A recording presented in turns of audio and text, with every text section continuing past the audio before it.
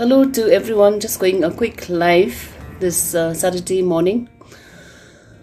Hope you all are doing very well. I've been really busy ever since my 9 to 5 job started. I've been really busy and I don't have time or the luxury to go live as much as I did in the past. But today's topic I think is what is fear? Have you all experienced fear in your life? And what has fear done to you? So just reflect on those questions. I'm just reading from a book, and I think fear has made us run away from so many things, so many opportunities. We always, I think, most of us take the flight mode. I think in the past also I've touched about this, and again today I came across a very interesting write-up about fear.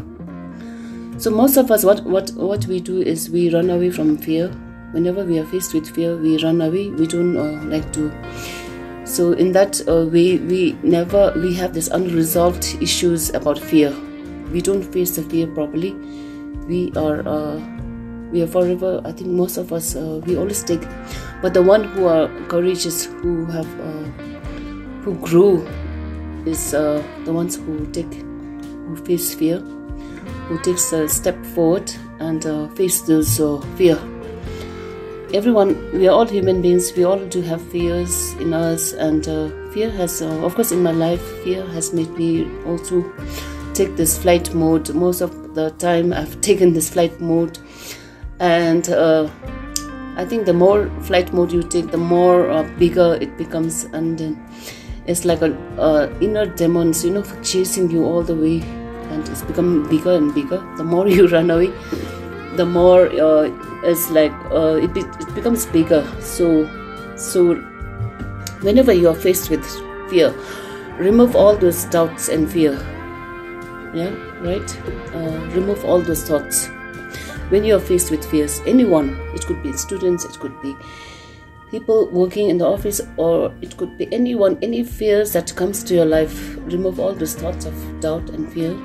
Never entertain them for a moment. Our mind loves drama. We crave drama, and we love a lot of drama in our life. So never entertain them for a moment.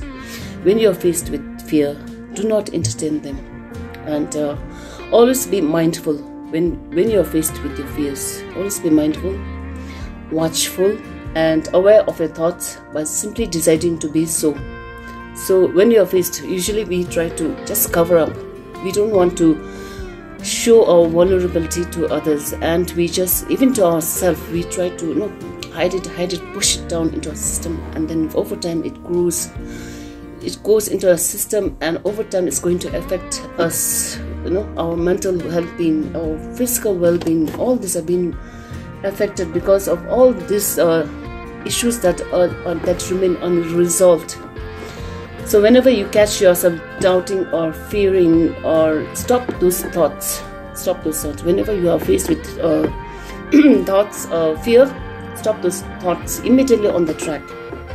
Do not let them progress. Do not encourage them. We tend to spiral into a lot of negativity when we are faced with this kind of thoughts, and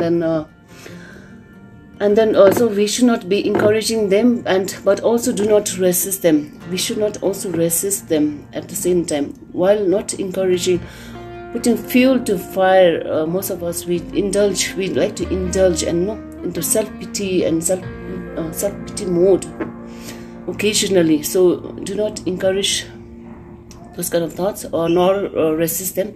Instead, watch them mindfully, detach. Detach. What is that fear looks like, and just mindfully detach, like an uninvolved watcher. So you have to don't be a thinker, but be a watcher. I think I've time and again also said that.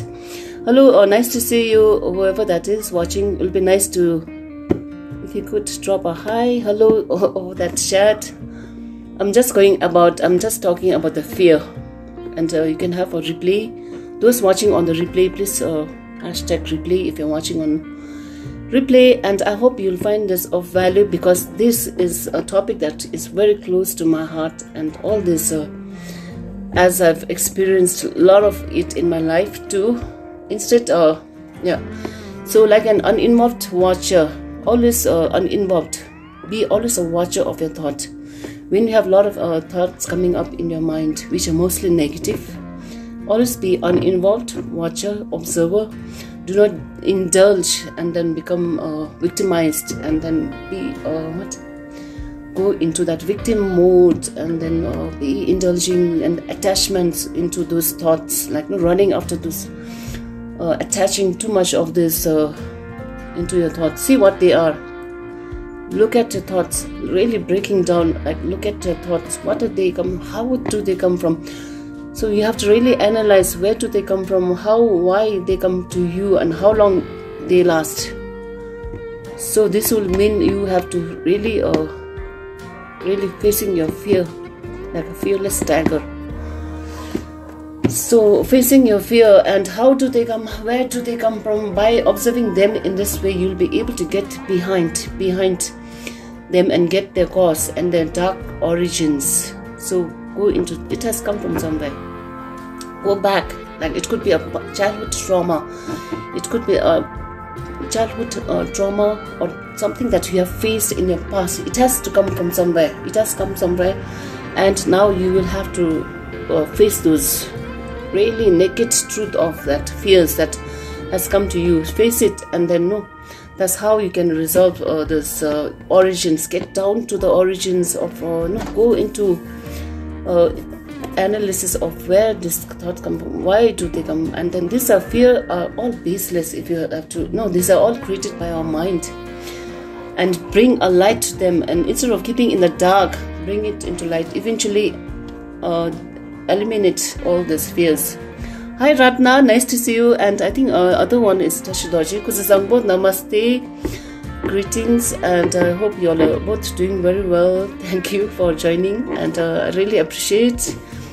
And I'm just talking about the fear. Doubt and fear are the only enemies of your dreams and visions. Whatever we have, all our visions, these are the doubt are the greatest enemy of our dreams and visions.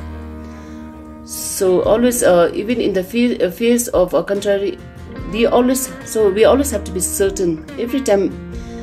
Having certainty, having a good intention, having a certainty, and going after that, whatever vision you have, going after that. First, have an intention as a thought. Not so much about the physical, but more about the thought. Once you have that thought, as you know, that world is just an emptiness, just illusions. If you go after that, then first have a thought, then form an intentions, have a clarity, and then go after that. So no, if you know that quantum physics, everything is just an illusion. 99.99999, everything in the world is an illusion. Illusion means that you have the power in your mind to tweak or to rework whatever you want in your life, and then go after that, and then not to live in fear. So this is it for this facing fear. I hope you find it find it useful, and thank you all for being here. And I'm not trying to preach here, but being a spiritual seeker and learner. I'm just sharing whatever I know, because whatever you share or knowledge will be sharing is learning. So I'm also in the process of learning, so I love to share. And thank you all. Thank you for Ratna and Tashidoshi, I think.